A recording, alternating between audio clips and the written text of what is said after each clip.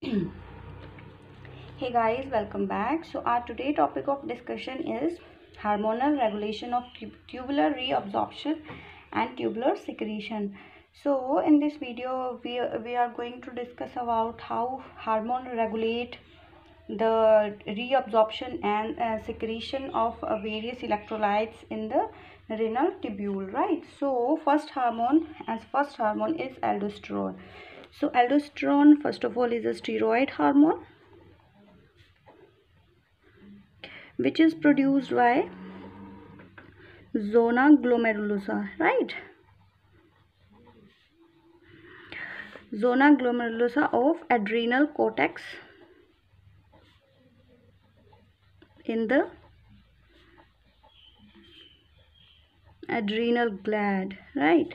So what it means is this hormone is stimulated by this adrenal gland, produced by this adrenal gland, right?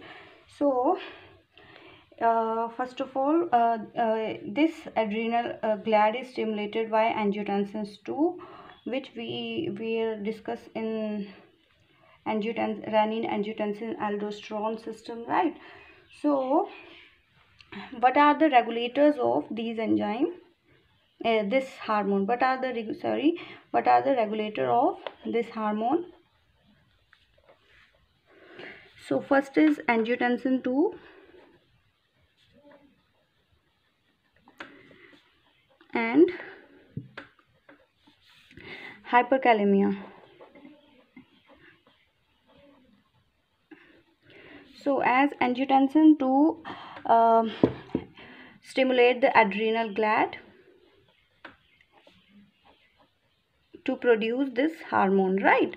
So to produce this aldosterone hormone, as hyperkalemia is the condition when a body has excessive amount of potassium, right? So this condition, this excessive amount of potassium whenever present in the body, that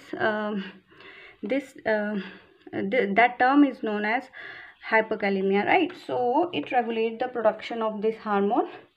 Why this hormone is needed? Because of them. It regulates this hormone to produce, right? So what aldosterone main function is? It is essential for the reabsorption of sodium and excretion of potassium. So sodium is reabsorbed along with water, right? Sodium is not reabsorbed alone, it always reabsorbed with water, right? So as aldosterone as present in the excessive amount, high concentration of aldosterone leads to reabsorption of sodium, and low level of aldosterone leads to the loss of sodium from the kidney.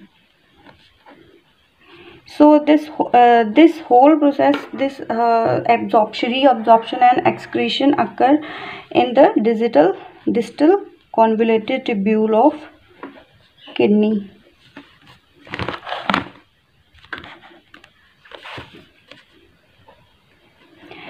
Right. So as there is excessive amount, as excessive or very less amount of any electrolyte in body is harmful, so excessive amount of aldosterone cause Conn syndrome, right?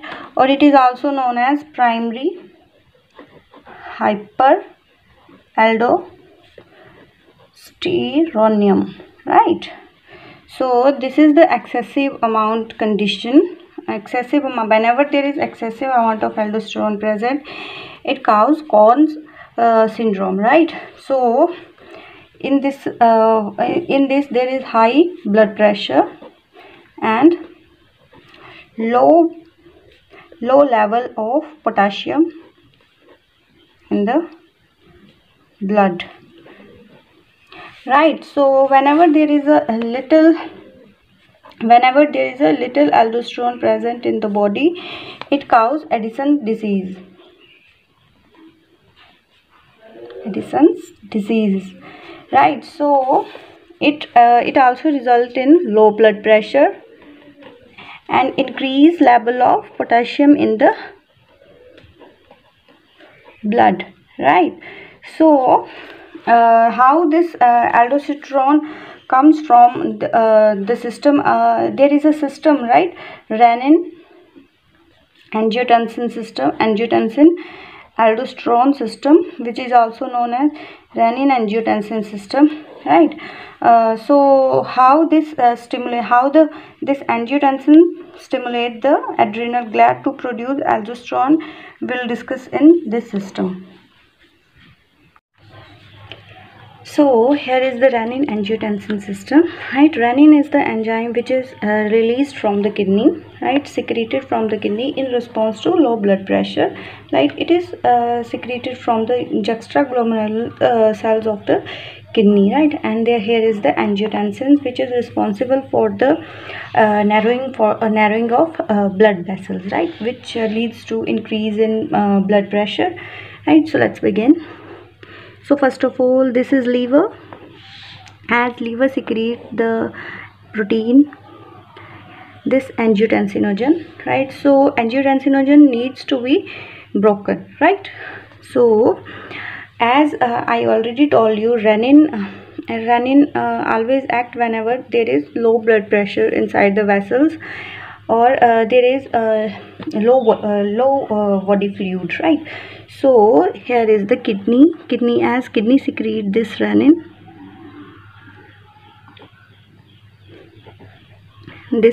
enzyme which act upon the angiotensinogen, right? And it break down this angiotensinogen and get converted into angiotensin, right?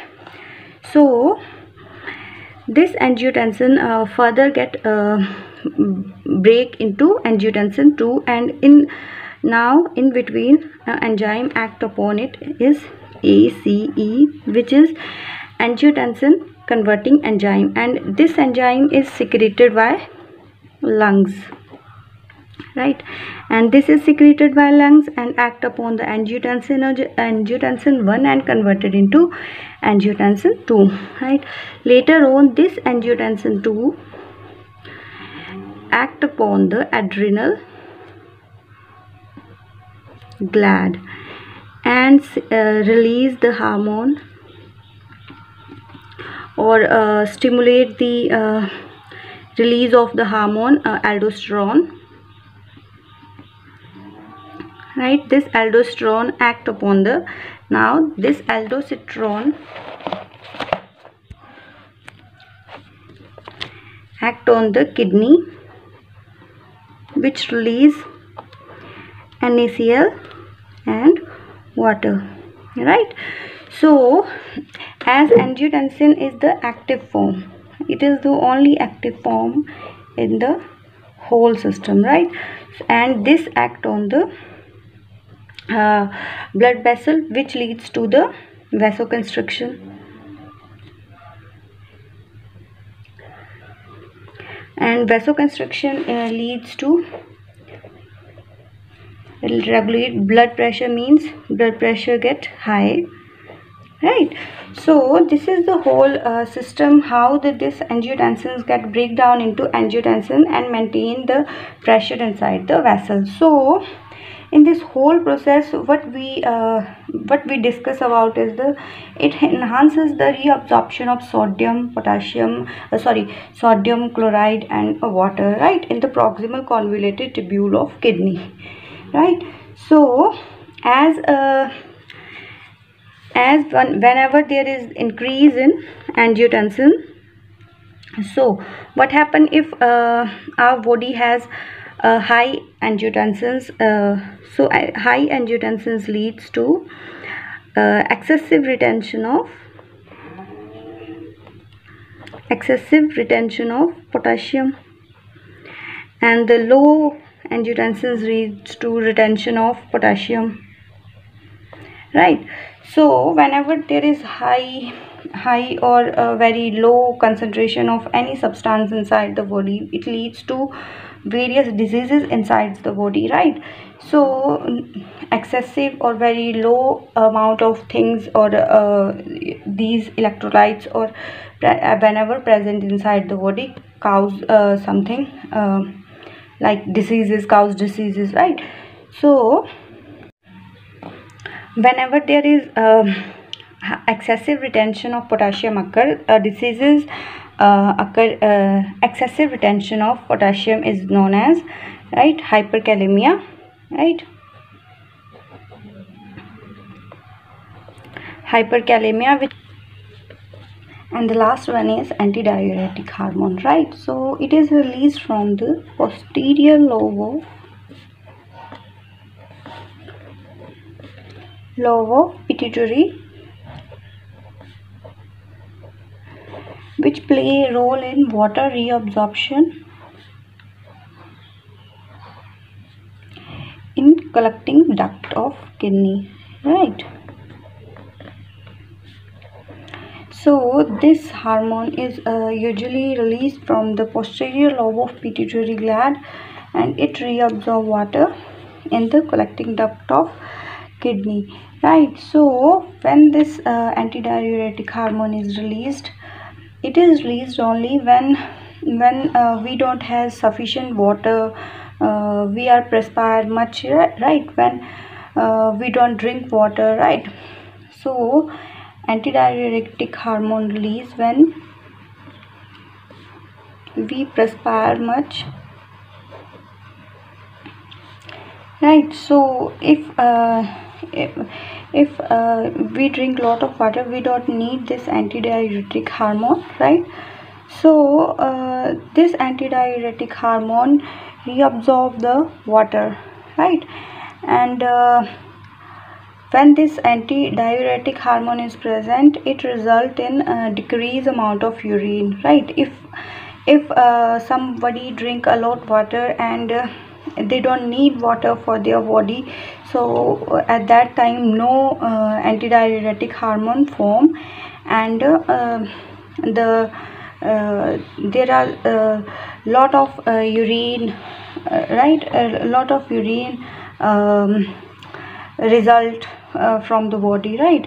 So whenever there are two terms, right, diuresis and antidiuresis. So diuresis is used for the term, diuresis is the term which is used when there is increased amount of urine, right? Increased amount of urine. And when there is a less amount of urine, the term known as antidiuretic. Though, so the ADH work in antidiuretic condition, right? So it does not work in diuresis condition. So in the collecting duct, there in the membrane of collecting duct, right, here is the connecting duct. In the membrane of receptor receive this antidiuretic hormone, right? So it reabsorb water, right? Reabsorb water, much water, and release the less urine outside the urethra, right? So in the collecting duct there is a channel, water channel, which is known as aquaporine, right? So aquaporine is a water channel into the luminal membrane, right? Thereby it allows the transcellular water reabsorption, right, which occur down the osmotic gradient, right? So what this whole hormone function in the kidney is, it works when the person has less amount of water, right? And it reabsorb water in the collecting duct, right? And release less amount of urine outside the body, right? So this is all about the hormonal regulation and tubular secretion and reabsorption, right? So thank you.